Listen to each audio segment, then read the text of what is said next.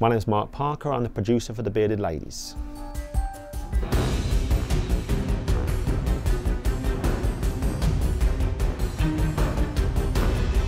Yeah, that's based upon a tabletop RPG from the 1980s, and it was released in Sweden. So it's a bit like it's somewhat similar to the Gamma World RPGs, and it's a game that's set in a post-apocalyptic world where the humans have no longer existing, and mutants rule the world.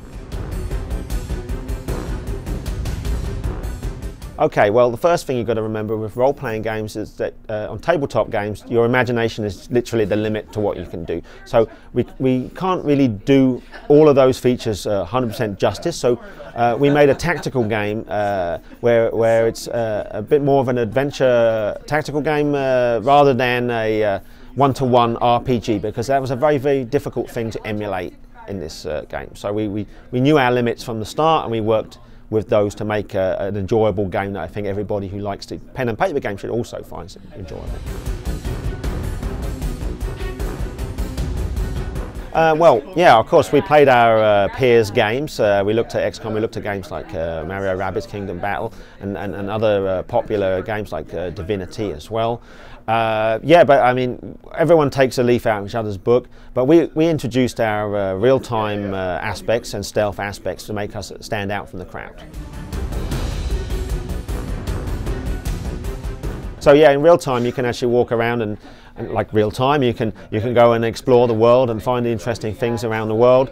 You can position your characters prior to battle, so you can ambush enemies, or you can sneak past enemies. You can go and loot enemy camps without enemies getting into battle if you're stealthy enough. So there's a lot of things you can do in the real time, and then it goes fluidly into a tactical mode when you're in combat, and then fluidly back out again into real time after tactical is completed. Yeah, well, the story will be revealed to the player as they play through the game. All the characters are involved in there, and they have a full dialogue and voice acting for that.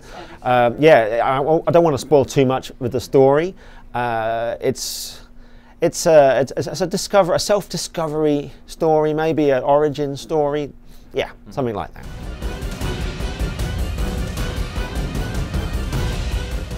We have a story structure that sort of follows the red line for the game.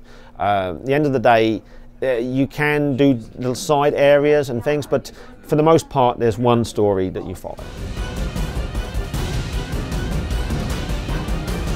Well, in one of the expansions for the Mutant books, for the pen and paper game, there was a introduction of anthropomorphic characters, and we found those would be interesting characters to use, and rather than just the standard soldiers or whatever. So we wanted to have some cool characters. So we picked some cool animals to make into characters for the game.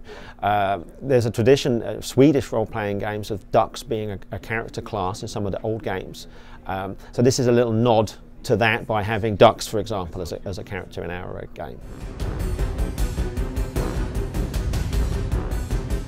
Well, there's more to recruit around the game's world. You would be able to switch between those at any time outside of combat, and you can have a maximum of 3 persons in each party. There will be at least one additional animal mutant in that roster of unlockable characters.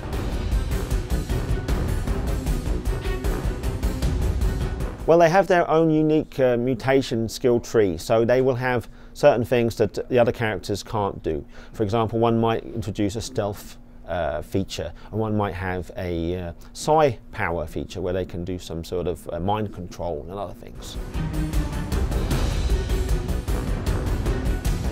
Well, we've got a lot of different mutations. I don't want to go into all of them, or some of them that I haven't shown you guys now.